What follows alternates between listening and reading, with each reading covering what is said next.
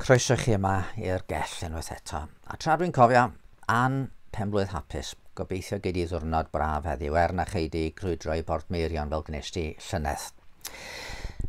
Mae'n rhyfedd fel mae ambell beth yn gallu llenwi'r newyddion ydy.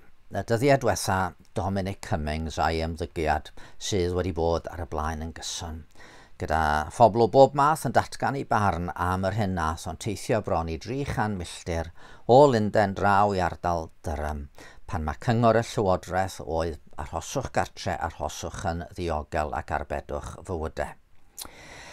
Rwan, mae'n ddealladwy ar un olwg fod hyn wedi cael sylw oherwydd Mr Cummings oedd yn rhannol gyfrifol am lunio polisi'r llywodraeth.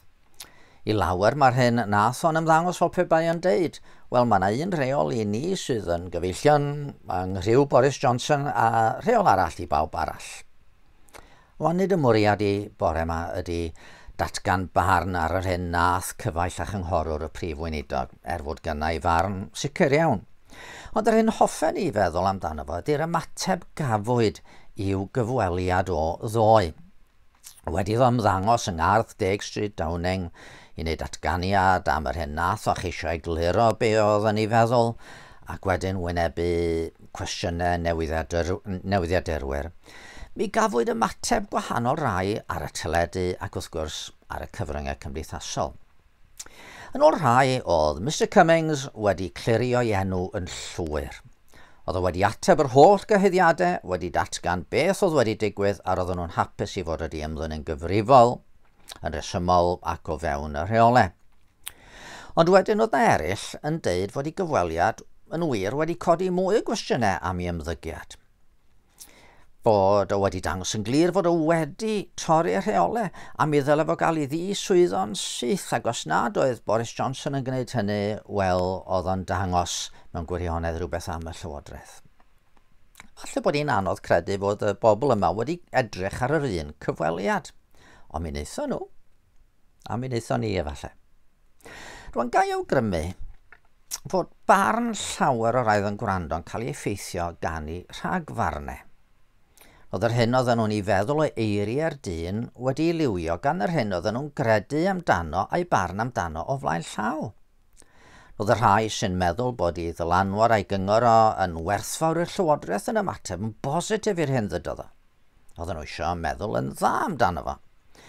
Ar y llaw arall oedd y rhai sydd efallai o farn gwleidyddol wahanol neu rhai sy'n credu fod dylanwad dyn na chafodd ei ethol ar lywodraeth democrataidd yn ormodol o lawer. Oedden nhw yn dueddol o fod negyddol am yr hyn ddydodd o. Roedd ei gyfeillio yn y rhai sy'n ei adnabod eisiau credu'r gorau. Oedd y rhai sydd ddim yn ei adnabod. Falle wedi dioddau trwy gadw'r rheolau a methu gweld ei hynwyliad am fisoedd, oedd rhain ni'n gweld y cyfan mewn goleuni gwahanol.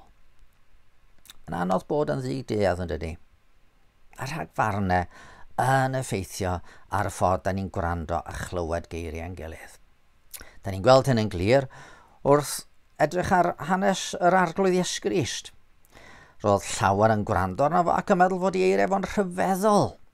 Ar ddiwedd y bregaeth ar y mynydd, be da ni'n ddarllen ydy hyn.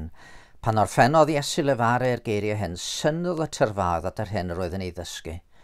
Oherwydd roedd yn ei dysgu fel un ag awdurdod ganddo, ac nid fel ei ysgrifenyddion. Ar y llaw arall, mi oedd yna eraill yn gweld ei eiriau mewn goleuni cwbl wahanol. Oedd yr ysgrifenyddion a'r Phariseaid yn deud y mae Beelzebul yn dda. Geiriau'r diafol ydy hwn. Geiriau i dwyllio'r bobl cyffredin a'i harwain a'r gyfeilion. Wrth gwrs, oedd y tlodion a'r pechaduriad yn bawnd o fod yn meddwl, wel, mae hwn yn gret. Does neb wedi siarad efo ni fel hwn. Does neb wedi bod mor barod i ddod ato ni a'n croesawu ni a hwn o'r blaen. Tra roedd yr ysgrifenyddion a'r Phariseaid yn gweld, wel, mae hwn yn beryglus. Mae'n herio'r status quo, ond mae'n herio'n dysgeidiaeth a'n hawdurdod ni. Tybed, pa effaith mae geiriau Iesu'n ei gael arno ni?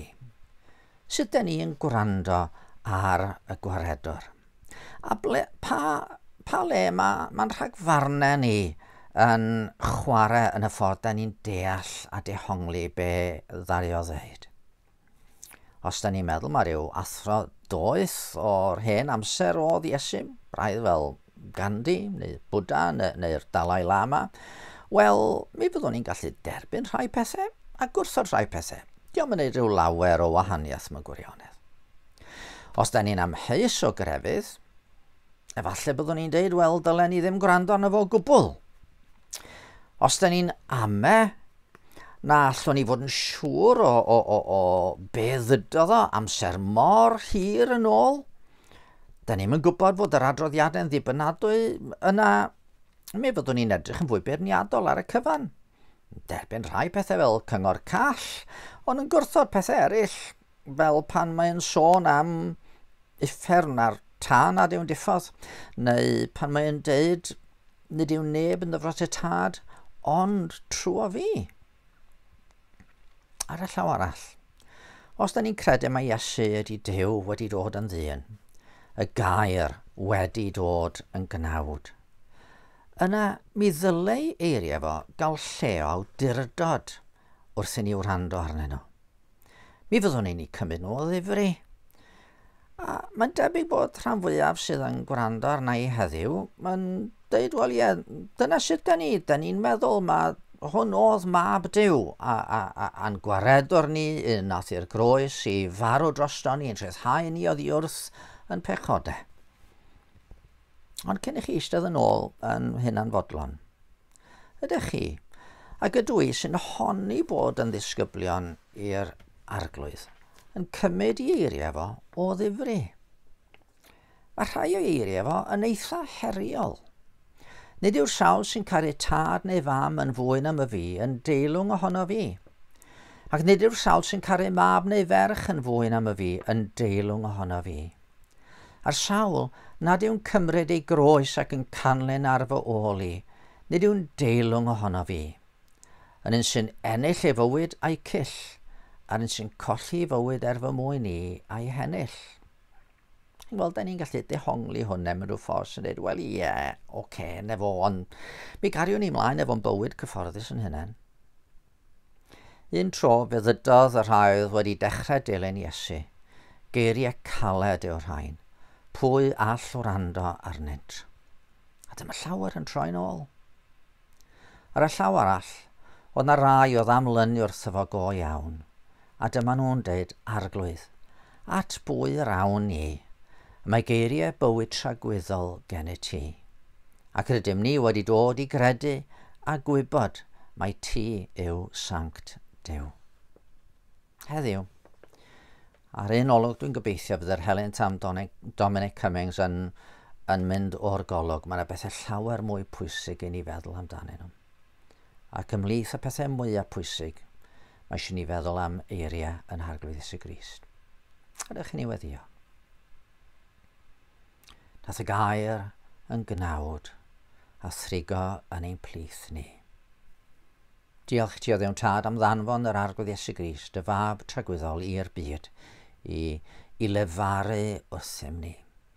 Helpa ni ysgweli di fod na i wrando ar ei eiriau, ac wrth wrando Dduw Tad, i gymryd sylw a gad i ni derbyn nhw, nid fel geiriau dyn doeth, nid fel geiriau rhyw athro, ond gad i ni derbyn nhw, fel geiriau Duw ei hun, i lefaru wrth yn calonau ni. Amen. Wel, dan eich bendith.